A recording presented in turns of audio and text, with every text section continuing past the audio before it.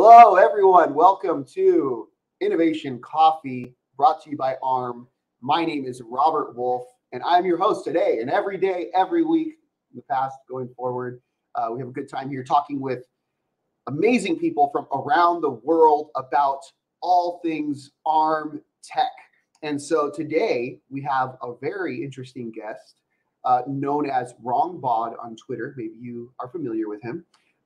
But we are going to introduce him as Matthew Alt. So Matthew Alt is a software and hardware reverse engineer, and we're going to go over everything reverse engineering today. So there's going to be so much cool stuff. He has some demos for us, and he's going to teach me how to be a reverse engineer, and you too. There's some cool courses out there that he's going to share with us that you can go follow and that you can go take. And by the end of this episode, hopefully you have all the resources you need to go and explore this world of reverse engineering. Now, before we bring him on, as we usually do, we have some news announcements. So let's cue that.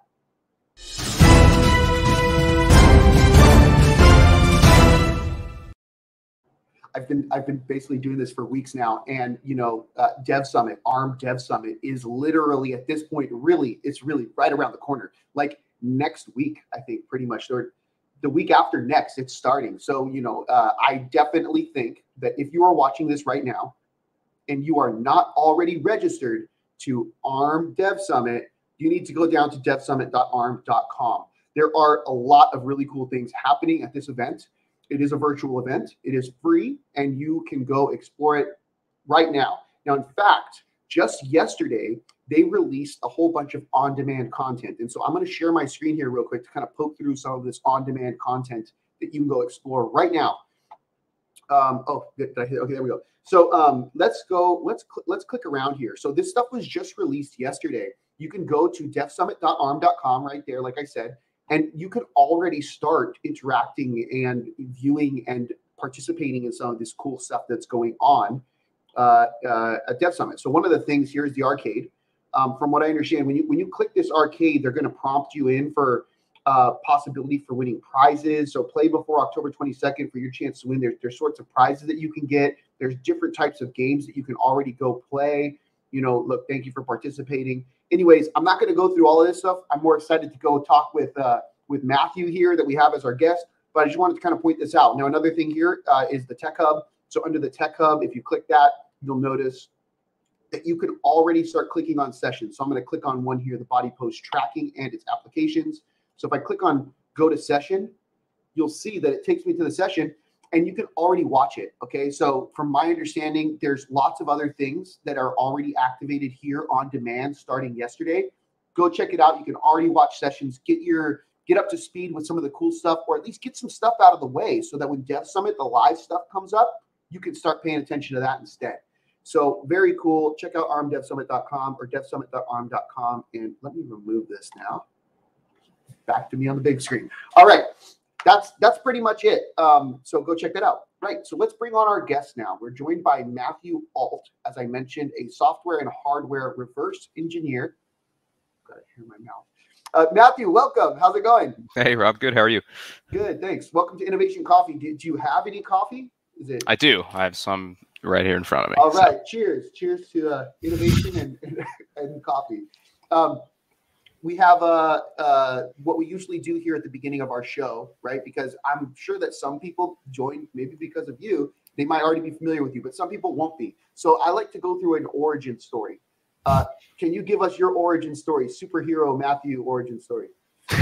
Superhero, I don't know. But yeah, so I got started with reverse engineering. Actually, I was lucky enough to get started with it in college. So I went to a small school in West Virginia where I majored in music for the first 2 years, decided that wasn't quite going to do it for me. And the summer of my sophomore year, I had rebuilt a 71 Honda CO150 motorcycle and was just completely enamored with the electrical system. Like learning how the rectifier worked and all that other stuff just really kind of sucked me in. And so when I went back to school in the fall, I switched to the closest thing my school had to electrical engineering, which was computer engineering. And so do a year or so of that. And my junior year, I had a professor who I had lifted weights with tell me that there was a company that was opening up near a racetrack that needed someone who knew how to solder for an internship. And so I kind of chased down that lead with him, and it turned out to be an ECU tuning company. And what that job essentially consisted of at the time was I would, desolder chips from ECUs, put them in a reprogrammer, ship them back out to the customer. The customer would then, the reflash would give them more horsepower, better traction control, what have you. And so I did that for a little while, and then they brought me in as a reverse engineer. So then it became my job to reverse engineer things like this ECU here, and try to figure out, is there a way we can extract data or, reflash the module? And so luckily for me, pretty much every gig I've had since 2010 has been in the reverse engineering realm, whether that be, hardware, software.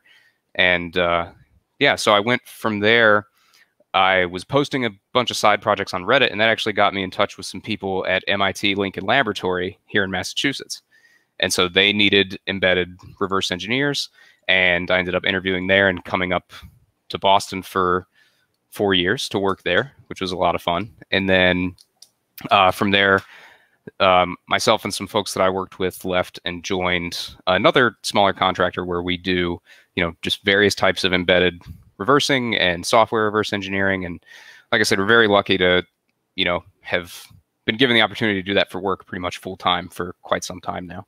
And so, Matthew, thank you for sharing your story here. I think it's pretty cool how you started with a motorcycle. Like, and you can remember the moment, right? Like the moment where you said, this is, I think, the path I want to take here.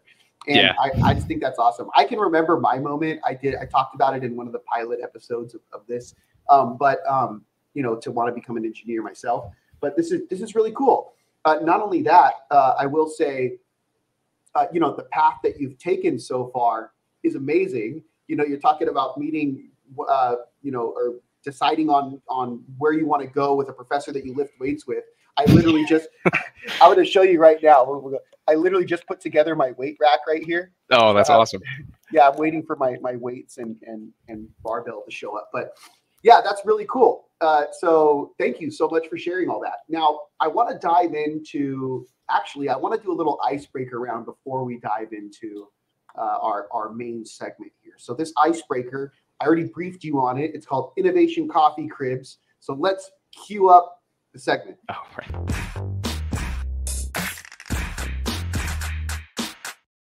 Matthew, I already know because you have a whole bunch of cool stuff sitting on your desk there. Let's see what is on or in Matthew's Innovation Coffee Crib. Sure. So the first thing, this is a Raspberry Pi on a nice little breakout holder that has a breadboard and things attached to it. And so this is what I use for a hardware hacking course that I teach. This is also kind of my go-to tool for when I first take a look at an embedded platform. And forgive the rat's nest of wires. I assume most of our desks look like that. And then on the other camera, I've got two different projects I've been working on. So this is a PCB out of the Namco Museum arcade cabinet that was released about a year ago. And so interestingly enough, this thing runs Android. And you'll notice we have, this parallel NAND flash here. We've got our main CPU here, some SRAM, etc. And, those of you that are looking closely might see that these lines here, which were for an SD card slot beforehand, have all been soldered to these various breakout cables, because this can actually be repurposed as a JTAG interface for this CPU. And so those of you that have worked with the Allwinner chipset may be familiar with that. And so the current workflow for this is I'm trying to reflash it to play, other ROMs and other games. And I'm about halfway there right now. And so I've also got a PCB here that I've been designing for the Raspberry Pi. It's relatively simple for those of you that do, PCB design. But the idea here is to have, a level shifter breakout where you've got all of your common embedded interfaces, labeled. So we've got, SPI, I2C, UART, JTAG, SWD, etc. And this might be a little more difficult to view, but I've got a bucket of SSDs that I've been reverse engineering, trying to figure out basically, is the JTAG interface active on, this SSD, for example? And if so, how can we take advantage of that to maybe reflash the firmware that's embedded in here? And so those are some of the side projects that I've got going on at the moment. That's really cool. You know, I will say sometimes people have some basic stuff sitting on their desk, you know, a Raspberry Pi here or there, maybe an Arduino. You had some pretty intricate things. I think that's really cool. And maybe in a future episode, we can get you to tell us, walk us through all those guitars you have in the background too. Oh, sure. Yeah. Looks like all Fenders. Yeah. There's a Charvel and 2 Fenders. Gotcha. Gotcha. Cool. Yeah.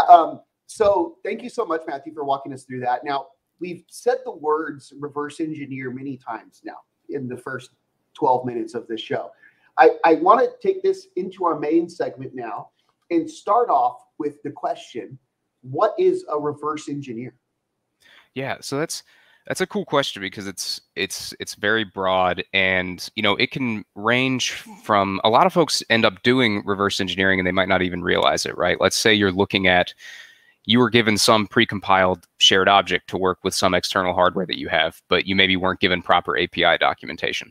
So you need to figure out how to work with that API, right? Or maybe you're working with an API that you didn't develop and you have to poke around and learn a little bit more about how it works in order to properly use it. So the most broad explanation is that you're looking at something from kind of a black box perspective, aka you don't have the source code, you don't fully understand how it works, and you're trying to figure out how you can use whatever ground truth fundamentals you might have about that target to learn more about it. So, for example, when we're talking about software reverse engineering, you know that at the end of the day, this binary does have to run on some CPU, which means it's made up of some level of machine code. And that's why we start with, you know, disassembly. That's the first thing that we try to do.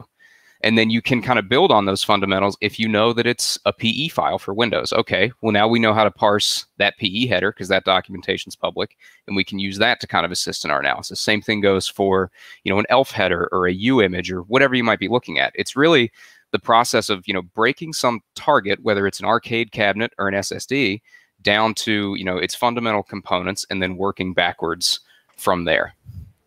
So I think one of the, now that you make me think about this, is one of the first single board computers that I ever worked with was called the Inforce 6410. So it had the Snapdragon 410E chipset on there from Qualcomm. And I remember this board, we got it, and there was no documentation, at least that we could find. And we were students, right? So like, I mean, this was like towards my earlier days, but there was no documentation that we could find that would tell us what the GPIO pin numbers were. Right. So like, we could not go into the sys GPIO and toggle it up or toggle it down because we didn't know what the number was. And so we literally had to write a script. So we had to take it into our into one of our labs, right? Like put out a little voltage meter and then figure out, basically write a script so it would just go 0, 1, 2, 3, 4, 5, all the way into the hundreds until we found out what the number of the GPIO pin was, so that then we could bit bang it and use a stepper motor, right? Like we didn't have the ability to. So we wanted to run a stepper motor. We needed access to all these GPIOs, and so that was reverse engineering. Right. I mean, because you're going from, you know, you're just trying to fill some knowledge gap in order to achieve some particular goal. And whether that goal is, you know, reflashing an arcade cabinet with new ROMs or learning how this board support package works, maybe that you were given, or, you know, you're given some HAL driver and for whatever reason, you know, DMA is not working properly. Well, now we have to maybe disassemble or try to decompile this thing to figure out what the heck's going on. Very cool. Very cool. So I think the next one, this is a little segue into here, but we have, how does one get into reverse engineering? Now, I know, like, we've already kind of talked about it, is like, you may subtly be a reverse engineer or have done some reverse engineering in your career. But I guess the question is, how does one get into reverse engineering as a hobby versus, is there a career path for reverse engineering? Totally. Yeah. So the hobbyist side is a lot of fun because the way that, you know, I try to tell people to get into it is, you know, find something that you maybe want to learn more about how it works, whether it's a piece of software on your machine, whether it's some, you know, embedded device you have on your desk. And, you know, depending on what that is, there's a lot of good resources out there online. So earlier last year, I put together a Ghidra course with Hackaday that walks through how to perform, you know, software engineering or software reverse engineering kind of from stage one. And then on my personal blog, I have a bunch of examples of, you've got some embedded device and you want to learn more about it. What are the steps that you take? And so I think what a lot of folks maybe get intimidated because you're looking at some PCB and it's covered in components and you don't know what they are. And it's really just the process of kind of breaking things down step by step, one component at a time, and, trying to look for data sheets, maybe trying to figure out, how these devices work, and then kind of bringing that all together to accomplish some particular goal. So one of my earliest reverse engineering projects that I can remember was some friends were all playing, I think it was Pokemon Gold and Silver on emulators in college. So we all had like early revs of Android phones and we were playing these games. And I immediately remember thinking like, I'm not going to spend time playing this game. I'm going to see if I can patch this ROM and just max out all my stats and, not have to play this game so that I can actually beat these guys. And so, as it turns out, I was not smart enough to Google if someone had done this first, because it turns out tons of people had already done it. But, opening up that save file and tweaking bytes and seeing how that affected the Pokemon in your party or how it affected the state of your game. Just things as simple as that are a good way to get started, right? I wasn't disassembling the ROM. I wasn't doing anything crazy. It's just, modifying things and then see what changes when you restart the save game. So having like a very narrow goal when you first start is important, because it's easy to fall into, like, for example, if we look back to like, this PCB has all kinds of components on it. If I tried to figure out how every single thing worked, that would be the only thing I would get to do, all year. But instead, if you sit down and say, all right, I'm going to figure out, is there a UART console that I can get access to? And if I can get access to it, what can I do from there? And again, with like the end goal of maybe putting new ROMs onto it instead of just trying to dive in and reverse engineer every single thing. So having a pointed goal is very important when you're getting started with it. It's a long answer to a short question. I apologize. No, it's great. It's great. And, I want to focus a little bit on the Pokemon side of things. Like, I was big in Pokemon Red and Blue. And so me and my friends, well, me and one other friend, he did the blue, I did the red. And so our goal was basically to get the Pokemon that the other color couldn't get. And then we would swap them, right? But then we found out that there was this dupe method when you hook in the cable, that if you remove the cable at a certain time, you could dupe the Pokemon.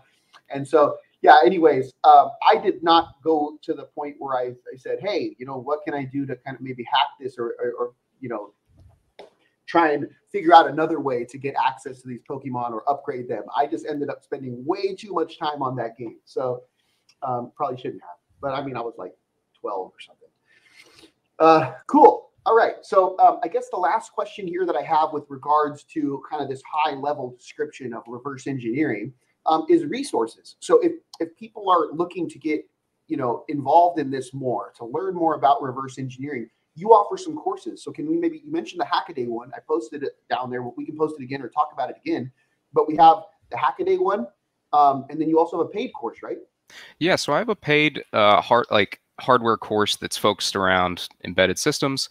The goal with this is to take folks that have maybe, they're familiar with how computers work. Maybe they're security researchers, maybe they're embedded developers trying to figure out how to harden their systems before they ship it out into the wild. And so with this course, what we do is we focus on those fundamentals that I talked about. So we focus on learning how, a lot of the core embedded protocols work, how to identify them from a black box perspective, how to approach them as a reverse engineer. And then we take what we learn there and apply it to 4 different targets. So one of the targets is, let me grab it.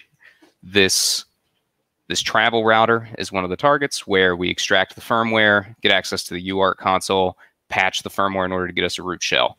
Another target is this Carmen Sandiego cabinet, where we dump the save file and figure out how to patch it to make yourself the #1 detective instead of who's there, kind of inspired by the first RE project that I ever did. And this covers, I2C and SPY Flash.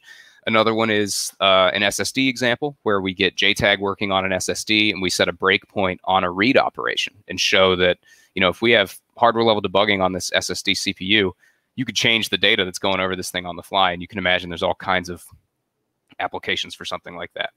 And then finally, there's another module that focuses on, serial wire debug and how to access that on, black box platforms. Excuse me. Do you ship this hardware out to the people who sign up, or do they have to come across the hardware themselves and then sign up? Yeah. So let me grab. Yeah, that's interesting. So you provide the hardware, because some of the hardware I feel like might be hard to come by. Yeah. So let me. I have a picture of it here. Let me switch to my top monitor for just a moment. So this is a picture of the kit and all the targets that are included. Wow, look at that. And so, yeah, this was actually kind of a pet project when, the first round of lockdowns hit. I'd had a lot of people reach out about the the blog posts, and they wanted to know if I had, you know, a course available to make it interactive. And eventually I kind of had enough posts and enough example targets where the idea kind of came to me like, oh yeah, we could make this like a 5-day, like heavily interactive course. And so we ship out all the hardware, and the students, you know, wire the stuff up themselves. There's wiring diagrams that are included. We walk through it all on Discord. And then there are Jupyter notebooks with all the exercises that talk through, you know, exactly what we're doing, why we're doing it. And we, you know, walk through each target together over the course of 5, you know, fun-filled days. And yeah, it's been a lot of fun. That's awesome. Is there any way, could you pull that kit back up one more time? Yeah, sure. I want to like make you big here so people can see it pretty quickly. Yeah, so there you go. You can see that kit. That's pretty cool looking. Lots of hardware in there. And so, you know, as we had it displayed here, let me pull that back up. Here's the link to the paid course. Go check it out. voidstarsec.com/hardware-training. You sign up for that course, you get access. I think it's like you said a 5-day boot camp, right? Yep. Yeah. So and 5-day boot camp, and you get this whole hardware setup. So pretty cool. If you are intrigued or interested, definitely go check that out. So yeah, let's bring it back here. Now, if you have any questions, by the way, and I did not mention this, but if anyone has any questions for our guest here, Matthew, please post them in the chat and we'll bring them to him immediately. Now, the next section that I have here is about a particular project. So now we've covered, you know, what is a reverse engineer.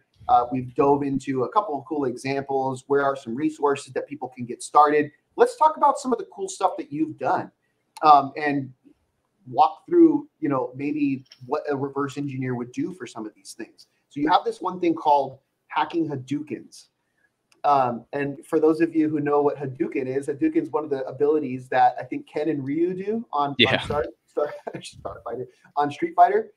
So Hadoukens is a arcade console, right?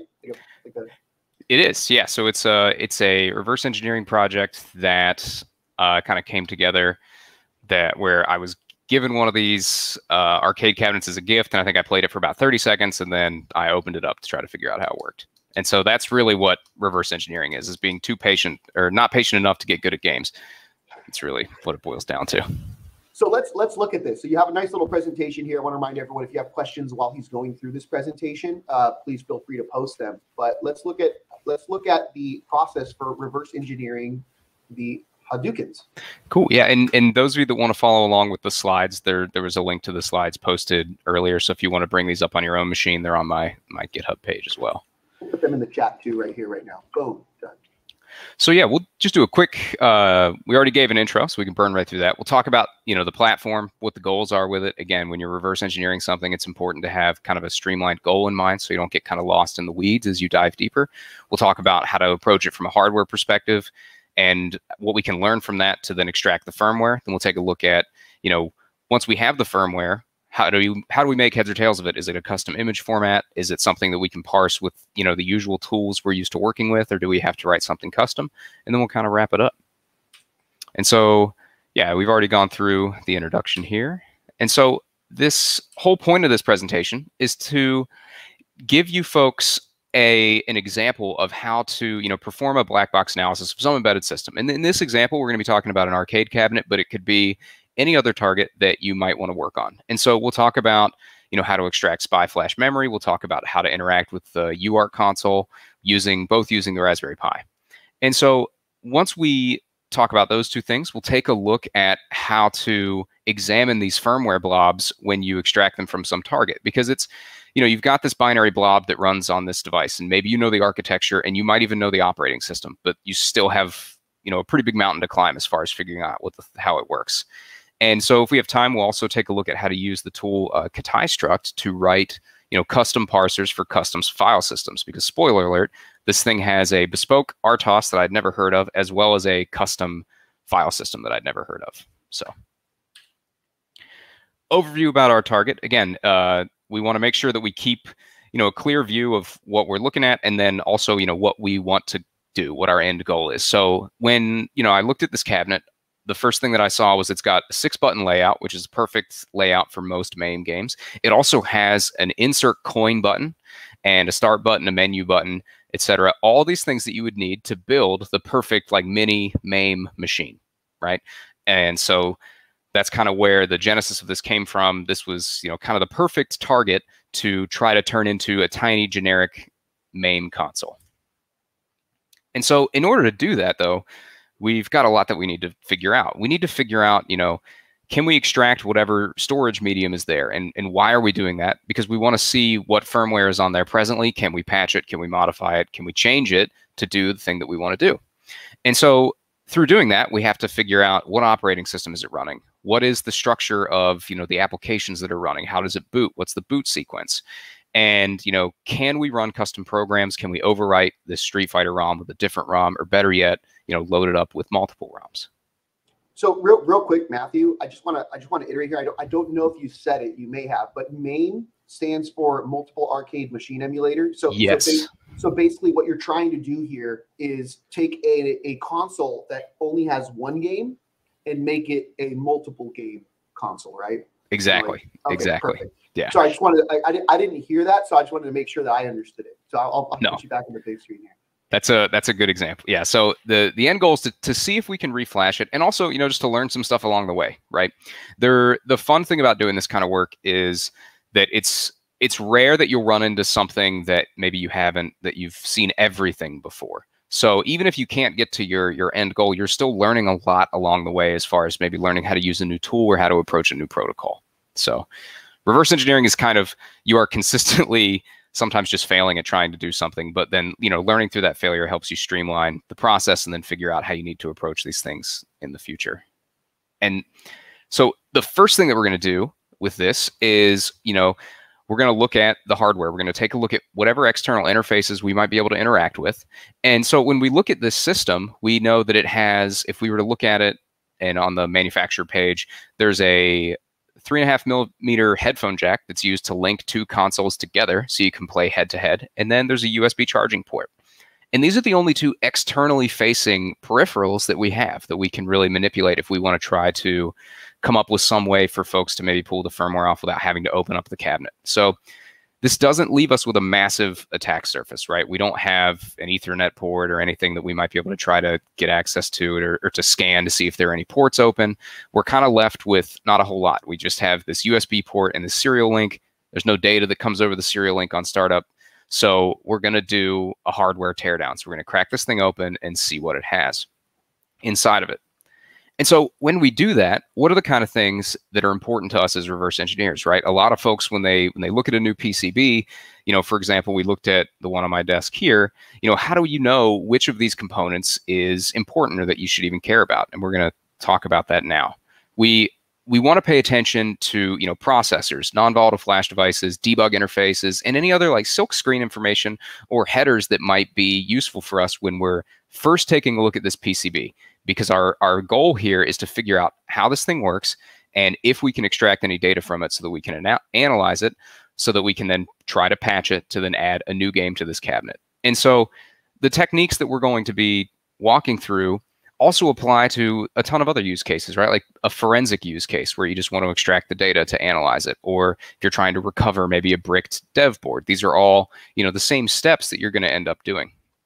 And another side note here, when you're doing these kinds of hardware teardowns, make sure that you write down and document all the part numbers and components and take pictures, just in case you remove a chip and maybe you forget how it was oriented when you first took the thing apart. And it's also important to, you know, search these part numbers for data sheets, see if you can find, you know, any information that maybe sheds some more light on the target itself. And so if we tear this thing down, we've got three main PCBs that we'll take a look at. And so each of these serves a different purpose. We've got the top of the main PCB, the USB connector and serial connector, which is on a separate PCB. And then this is the back side of the main printed circuit board. So if we start by looking at this top PCB, this is probably going to be the one that we care about the most. And let me move my face cam here. Get it out of the way so you guys can see the full PCB. So the first thing that should stand out to you when you're looking at something like this, we do have this one component right in the center of the board. And if we look closely, we can see that most of the traces on the board are leading straight to this. And so this is a good indicator that this is probably the main CPU that we want to care about. And if we couldn't make that assumption, maybe if we couldn't see all the traces, another thing that we see hanging off of the CPU is an oscillator. And so again, this is indicative of, something probably needing like a faster clock speed or some kind of external clock source. So a good indicator that this is probably our CPU. So this is the main thing that we want to pay attention to for now. This is our core CPU. We document it. And if we Google this part number, G20S, we can see that it is an all-winner variant. It's one of the all-winner ARM variants. But there's more to this PCB, right? We've got these debug headers here, right? They're labeled. A couple of them have silk screens. And luckily enough, we have one here that's labeled ground and transmit, which is, probably indicative of some kind of UART. And so even if this wasn't labeled for us, these would always be, these types of debug headers and vias like this are always a good starting point to see if, was there any kind of functionality left in for us to maybe take a look at as REs. Matthew, real quick, I have to just say, like, this is awesome. I feel like kind of a detective, Yeah. This part in particular, like you're actually saying, okay, well, these are the observations we have to make with regards to the traces and, what these different components may look like. I'm curious, do you go over this in more depth, like in your course? Like, do you actually go through, like, is there a section that focuses on kind of identifying key components and things like this in your course? Oh, yeah. Yeah. So we walk through, different package types, what the different passive and active components are, what they look like. And then we do this process for every target that's in the course.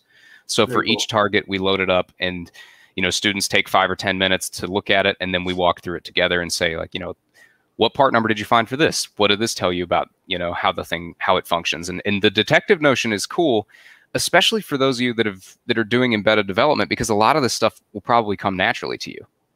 You've looked at dev boards before. You're familiar with how they laid out. It's just a matter of kind of tweaking your perspective when you're looking at these things, right? You know that if you're talking to an eMMC chip, you don't want it to be very far away from the main CPU because of signal reflection and things like that. You know that, you can pay attention to trace width to figure out what a trace is for. Is it wider? Probably for power. Is it, are they paying attention to trace length? If so, probably a high-speed interface of some sort where we want even trace length. So a lot of these topics are going to be things that embedded developers are already familiar with. They're just not used to looking at it from the finished product backwards. So yeah, no, that's cool. That's cool. Thank you. Yeah, I'll let you keep going though. So one of these things that sticks out to us here, we've got one that's labeled ground and TX, which could be for transmit. And these are the kind of things that we want to pay attention to. But there's way more to this than just those headers, right? We can also see that we have a couple of different integrated circuits here. But this one, if we Google this part number, this is a SPI flash chip. And if we look for part numbers for any of the other components on the board, none of these other components are used for any kind of non-volatile storage. So this immediately should make a light bulb go off where, like, all right, this is probably where our firmware is being stored or whatever non-volatile data is being used by this particular target. And that's not to say there couldn't be internal flash on the CPU, right?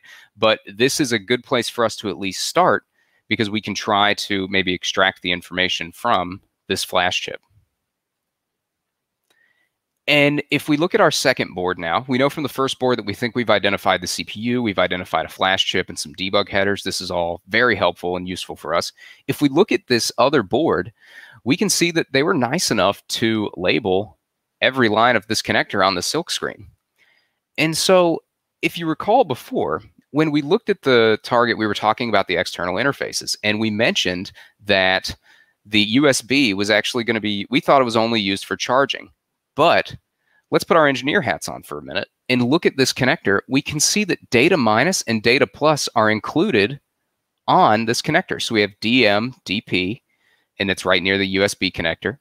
So why on earth would these folks include this data minus and data plus lines if it's only going to be used for charging? So this is already, get your wheels are spinning and you're thinking, wait a minute, maybe there is some additional USB functionality that I'm not familiar with or that I am unaware of, right? That's not advertised on the main product.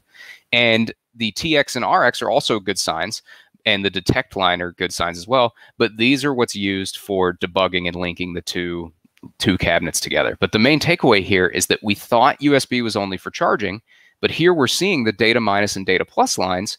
And so it's a good indicator that it might be used for something else because you don't need those two lines if you're just going to do USB charging. for a simple device like this.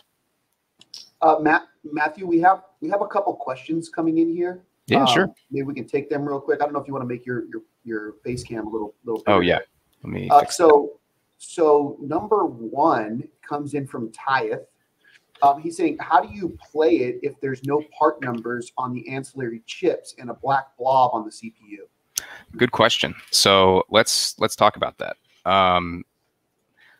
If we look at this target here, we have exactly that, right? So if we look at this, we have a big black blob over the CPU, and we have no part numbers except for one chip to the right. So again, we want to use those context clues that we were just talking about. So we can see that, we obviously can't figure out the CPU part number, right? There's this big black epoxy blob over it, but we have an oscillator hanging off of it, which is good. And we also can start to kind of partition this PCB off into different regions, if you will, that are interesting. So if we look to the left, we've got, these massive capacitors and what looks to be a reset switch and the battery lines here. This is a good indicator that this left side of the PCB is probably being used for power management, right? So if our goal is to extract firmware, we can ignore that for now, right? We're not super concerned with exactly how this thing manages power. But we also have these two SOP 8 chips here on the board. Now, one of them has a part number and one of them does not. These are the two rectangles here right near the CPU. So the next step would be, since we don't have part numbers, we would tap these lines with a logic analyzer and see what the signals look like on startup. And so from there, we can start to see, is it I2C? Is it SPI? What are the logic levels? What can we figure out from there? And so that's why it's important to have this strong understanding of how these lower level protocols work, because sometimes that's all you're left with. And so we would tap the lines of any of the peripherals that we think it might be communicating with on startup, see what the signals look like, and then see what we can infer from there based on our internal knowledge of these protocols. Great. Yeah. So Tyeth, I hope that answers your question. I mean, I'm more curious, like, I don't know, did you mention this? Like, did they put that black blob on there to prevent reverse engineers like you from identifying the chip? Is that the reason? That's a really good question. That cabinet in particular, that series of cabinets, I actually have a couple blog posts on them on my personal blog if folks are interested in the exact approach there. Sometimes the epoxy is used to make sure that it can't for like stability, to make sure that like solder joints don't come loose. In this case, I think it is mainly for IP theft, because what's on those boards are what are essentially called NOACs, or NOACs, which is NES on a chip. And it's literally an IC that's developed to emulate an NES. And they load what is essentially a NES ROM off that SPI flash and run it. And so I'm not sure if it's for IP theft. I don't think it's to thwart reverse engineers, because none of the data on the flash was encrypted or anything like that. So we can just extract it with flash ROM. So excellent. So yeah, I have another question here that came in. And by the way, Tyeth says, thanks, very, very interesting. Thanks. So full detective mode. Yeah, that's right. That's why it's fun. Yeah, exactly. So here's another question. And this comes from iShot JR. So in the first, he posted basically saying, have you hacked the multiplayer protocol? And I asked for a little bit more specific meaning to that. And he's like, well, there's an audio jack that enables multiplayer. My question is whether Matt had a chance to play with that. For example, create an opponent via the audio playback. Oh yeah. So I've looked at the protocol. I haven't quite figured it out yet. Also, we should shout iShot as well, because he's the one that came up with the name Hacking Hadokens. So massive shout out there. There you go. I'm not clever enough to come up with that kind of stuff, but I've looked at the protocol, but I haven't quite figured it out yet. That's why earlier, and I had no idea why he posted this, but when we mentioned it for the first time, he's like, who came up with that name? Yeah. There we go. Cool. All right. Well, no, I'll let you get back to it. I know that there's still a lot of slides there. There's one more section I wanted to cover. So I don't know if you want when a good time to kind of cut off on those slides is, and then just let the folks here watching go and check it out on their own. Sure. For whenever you're ready. We have about 19 minutes left, so we can tap into the next section when you're ready. Okay, cool. Yeah, let's do a few more minutes of these. We'll just walk through kind of the hardware reconnaissance portion of it, and then we'll talk about, you know, how the flash was actually accessed, and then we'll take a look at some other stuff. So if we look at the underside of this PCB, there's not much, right? We have some labels on some of these test pads which match up with what we saw on the previous PCB, right? We can see, you know, RX, TX, ground, detect. We have all of that up here. That's, you know, nice for us. But again, nothing really new here that we don't have on the other side of there's nothing really enlightening here. We don't have any additional components or debug headers or even silkscreen labels that are very useful.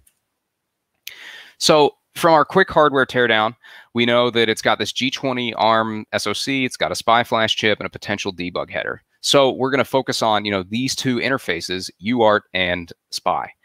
And so we'll work through this pretty quickly so we can get to some of the other stuff. Most of you are familiar or might be familiar with UART as a protocol. You know, this is a protocol that's designed to, you know, allow two components to communicate with one another. You've probably seen it before in, you know, use for debug consoles on home routers and things like that. If we hook up to we can hook this up to the Raspberry Pi, because the Raspberry Pi has a built-in UART, and we can just try to hook up that RX line to the RX line of the Pi and see if we get any output that comes out. And we will use Screen to then interact with that console. Again, these slides are available online for folks that want to go through them slower. And if you have questions about any of the work, please feel free to ping me on Twitter. But the long story short, if we access this with a baud rate of 115200, we are left with some wonderful debug info here, right? And this is great because we didn't have any information about this target before, right? We knew the part number, we knew the CPU, but we didn't know anything else. And as we dig through these debug headers, we learn a little more about the chip family. We learn more about what its capabilities are. And so there's all kinds of great data. There's some interesting strings in here that, you know, EPOS memory debug. That's you know, interesting as a reverse engineer, anything involving, you know, adding more debugging and things like that. We also have another interesting line, FBA_open. And so for those of you that aren't familiar, FBA is Flashback Alpha, which is an open source MAME emulator that we talked about before. And so we're already getting a lot of good information here. We also have, you know, /game/Street Fighter 2 Championship Edition, you know, USA or UA.zip.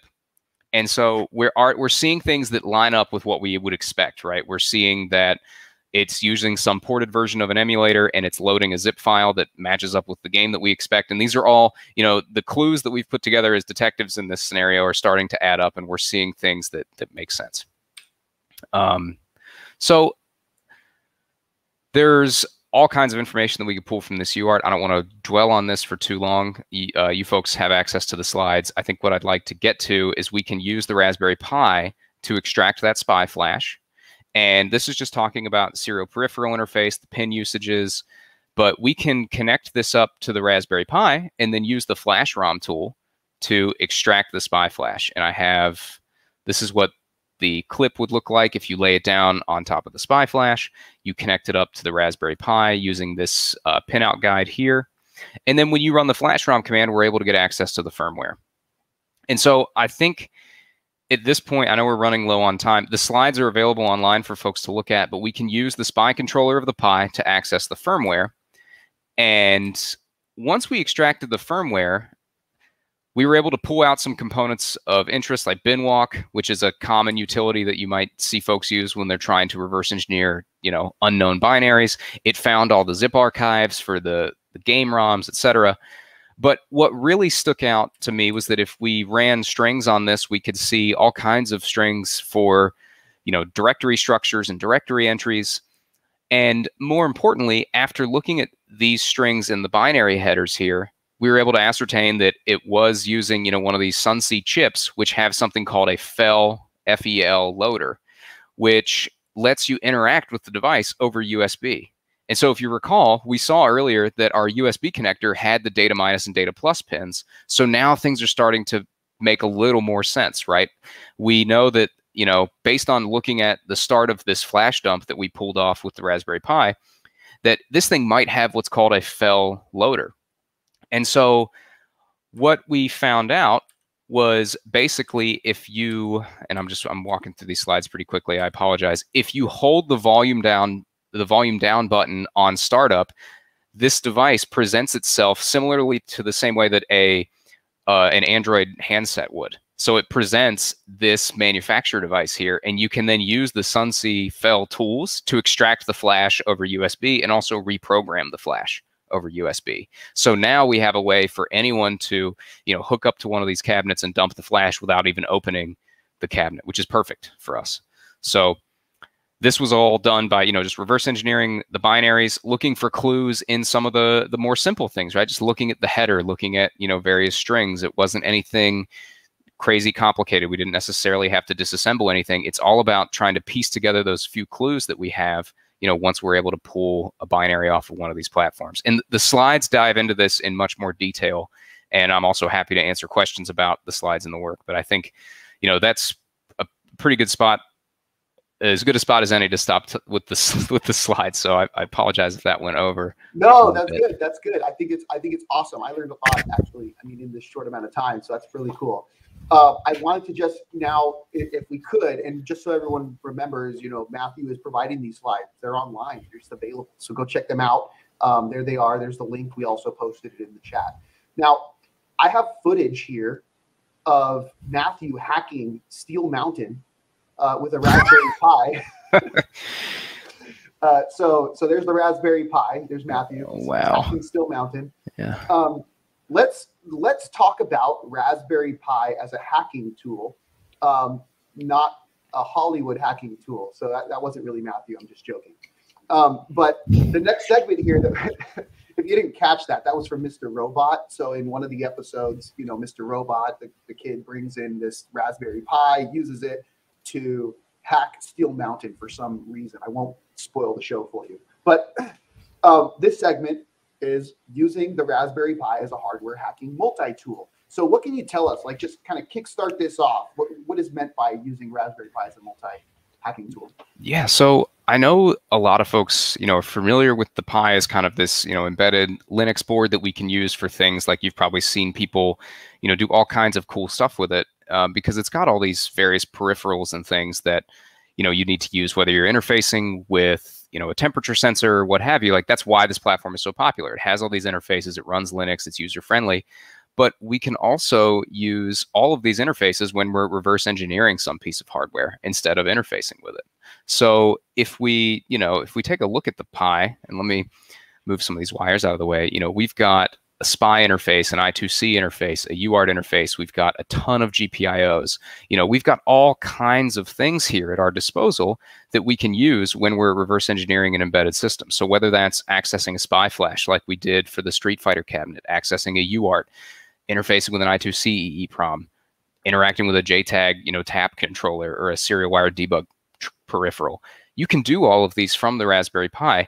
And you can do that by, enabling the specific device trees for those peripherals in the /boot directory. And so what I've kind of done to sort of streamline that is a couple of things. So I know a lot of folks, when they get a Raspberry Pi, to engineers or folks that are, familiar with the embedded space, I think the setup process can be relatively straightforward, right? Sometimes you just assume you have another monitor that you can hook it up to over HDMI and maybe an extra mouse and keyboard. That's one way to do it. Probably not the simplest way, right? It requires all that extra hardware. There's, you have to modify some files in /boot to maybe get it to connect to your network, assuming you can connect it to a network. Maybe you're at work and you can't do that for one reason or another. And so I think I've found myself in the past kind of turning away from boards like this because of that setup time, right? First, download the SD card image, flash it. Do we have another monitor? Do we have another keyboard? How do we get this thing set up? And, again, to those of us that are familiar with this space, it's pretty straightforward. But if you're not very familiar with the space, it can be a little intimidating to, plug this SD card in. You're modifying these files on boot with no real sign of whether it's working or not. So I put together an image that uses the on-the-go controller for the Pi to present an Ethernet device over USB when the Pi starts up. So when you plug the Pi into your machine, an Ethernet interface is exposed, and then you statically assign an IP to that interface, and then you can immediately SSH into the Pi, or you can go to, and I have this here, a web interface that I put together for, just kind of like an intro to hardware hacking on the Pi. And so for each protocol, we've got, pages for if you find yourself looking at SPI, UART, I2C, JTAG, what have you. We've got pages for each of these, tips for reverse engineers. And for the course material, we actually utilize Jupyter notebooks to take advantage of all these different protocols. So for example, if you find yourself looking at an I2C flash chip, we've got a Jupyter notebook here for how to access these types of components. And here's an example of some of the wiring diagrams. And these are some of the tools that we learned how to use. So for example, I2C detect is a tool that enumerates an I2C bus and looks for available I2C addresses. We can see it running right here, and it gives you kind of an interactive window through which to learn about these protocols in a way that's a little less intimidating, because you can do it all through your web browser. And if you're averse to a terminal, I've even got a web terminal configured that you can access. So the whole notion behind putting together this image was to make the Pi as accessible as possible. Not that it isn't already, but just to make it even more so for those that maybe not be familiar with this. And so the Pi has all of these interfaces, right? It's got a SPI interface. It's got various UARTs, things like that. So for example, if let me go back to our terminal here. I'm going to, let me make this a little larger.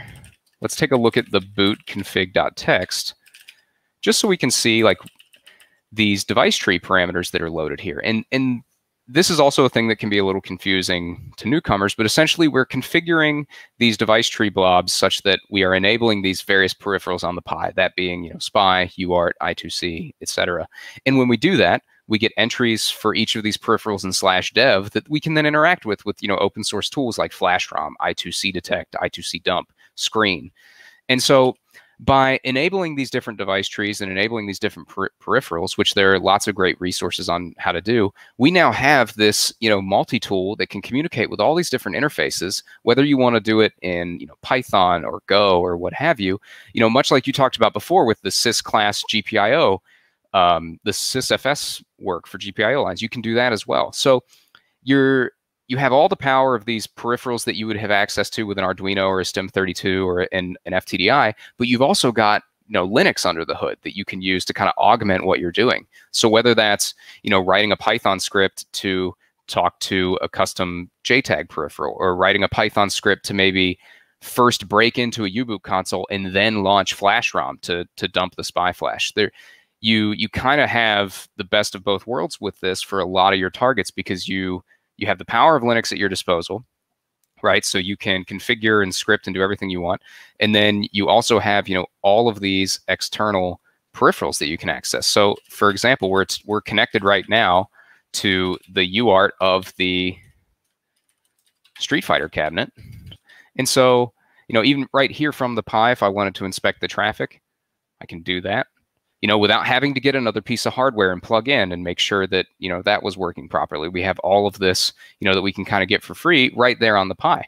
And again, I think folks think of it as a developer tool, which it is. It's a great developer tool, but it also has, 90% of the peripherals that you need if you want to do this kind of embedded, hardware hacking. So I think, by turning on enabling the appropriate device trees and /boot, and then making, some of these protocols and their assorted tools, a little more accessible through these Jupyter notebooks, you really kind of open up what's possible with the Pi. And, I'm not dropping this off in a network closet necessarily, but this is, it's become kind of my go-to for looking at a platform for the first time, because whatever, like if you're putting together maybe a travel kit for hardware hacking, this has most of what you might run into, especially if you're working with like COTS, IoT hardware and stuff like that. Yeah. So, I want to go back, by the way, excellent explanation. I think it was great. And, covered a lot, right? So, but I want to go back to one of the first things you said is you said you developed an image, or you have an image for the Raspberry Pi. This is similar to what you would do like with Raspbian. You flash this image onto an SD card, pop it in, boot it up. Like that's that simple. Yeah. So I'm working on cleaning it up right now, and then the plan is to open source it with a series of blog entries about how to interact with all these peripherals. And so yeah, the image is what lets you. So this particular image, it's based off of just regular old Raspbian, and I've modified it such that on startup it presents that Ethernet interface So you just connect to it over using USB to Ethernet. You don't have to fuss with trying to put it on your own network. You don't have to grab a second monitor. And then, you can, so I'll hop into the VM really quick. If we just do, we've got our USB 0 interface, which is our Raspberry Pi. And then if we SSH, and we can SSH into the Pi. This is all over USB. Nothing is on, the home network. So if you find yourself in a place with no network, you can still just plug this thing into your machine. Your machine is also powering it. So it's just like one connection, and you can SSH in, and now you've got access to, your little external Linux system, which can talk SPI, I2C, UART, can communicate with JTAG peripherals, what have you. And so I've found myself using this constantly after I put it together, because again, that startup time can be so key with people getting frustrated with an RE project too, right? Like if you can start to get frustrated with, maybe you don't have the right tool or the right piece of software, and it's easy to, let the project die right there. So I appreciate that, Matthew. We are kind of coming up on the top of the hour. I'd like to kind of respect, obviously, your time, but the time of our viewers as well. So I want to make sure we try to close this off as close to top of the hour as possible. We have 2 minutes left. So we have one question that came in from the community here, from Tyeth. Do you always protect the Pi input voltage-wise, or do you just measure logic levels first, assume basic on type?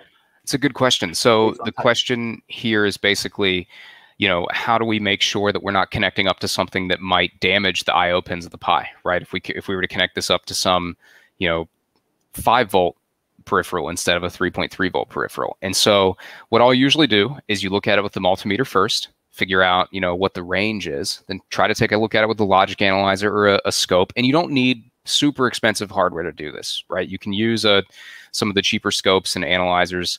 So the analyzers, there's a slew of them on Amazon that are less than $30, even less than $20, and you can do basic analysis with that. So the workflow is usually multimeter first, then the scope if you have one to analyze the signal, and then the logic analyzer. And then once you have that figured out, we can use this logic level shifter here to shift between 3.3 on the Pi and whatever external interface we have for the target. Cool. So Tyeth, I hope that answers your question. And I was actually just about to type something out here for iShot JR. He asked if there's a course, or if I want to learn more about this stuff, is there a course or something I can attend?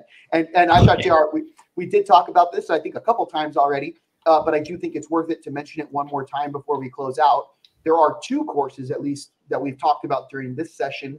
One is a free course. I think you called it a Ghidra. Ghidra, yeah. So it's all software reverse engineering. Cool. So if you want to get started with software reverse engineering, and you're not sure where to start, we put all these lectures together to kind of give you a ground zero and up, approach for that. So, and feel free to ping me on Twitter if you have questions about it, or the lectures are on YouTube, and yeah, people have responded very positively to it so far. So excellent. Yes, so that's a free course, and yes, at WrongBot on Twitter. So once we kind of bring this down, you'll see it pop up there. But check that out. And then here's a paid course that Matthew offers as well. So make sure you go check this one out. Also, it's a 5-day boot camp, and you get a really cool hardware kit included with this, shipped right to you. So Matthew, I don't know if you want to say a few things about this one before we close it out. No, so yeah, the kits all get shipped to you, and then we do all of the lectures over Discord. And so Discord is nice because we're able to, I'm able to stream the hardware view as well as a monitor view at the same time. We can have private discussions and private channels for each protocol, and the Discord channels stay active after the course. So if you find yourself working on this stuff and you have questions for the class or questions for me, you have a direct line to me through that as well. And so yeah, all the hardware is shipped to your door we use this Pi interface that I demonstrated earlier. And yeah, it's a lot of fun. If you have any questions about that, please don't hesitate to reach out on Twitter. Excellent. And I'm going to do a little plug here because you did mention Discord a few times. This is our official ARM software developers Discord server. So actually, you too, Matthew, if you're able to join the server there, we'd love to have you in there. And there is a show and tell, or I believe a show and tell channel. So if you do release new courses, especially obviously if they involve ARM in any way, feel free to post those things in the show and tell channel, get access to the developers in our server. Cool. James is thanking you for the chat. Really interesting stuff. You know, I Shot JR here. Sounds amazing. Tyeth, thanking you very much.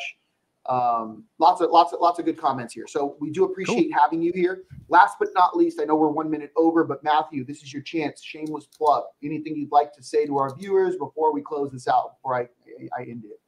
No, if anything, you know, if you learn stuff through the resources we posted, let me know on Twitter, but also, you know, take what you learn and make some resources yourself, right? That's how we get people more interested in this stuff. And I learned through following blog posts when I was doing this stuff 10 years ago, and it's cool to be doing the same thing for other folks. So, you know, pay it forward in that regard, I guess.